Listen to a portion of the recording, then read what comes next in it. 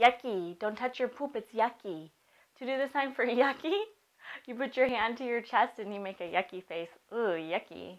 If your baby learns the sign yucky, then you can better warn your baby that things are yucky and they shouldn't touch them, or they can tell you that they found something yucky, or let you know what they think is yucky.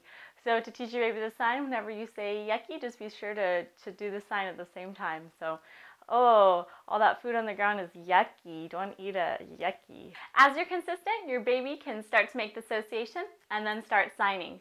You're way awesome for teaching your baby to sign. They are so lucky to have you. I just wanted to remind you of that.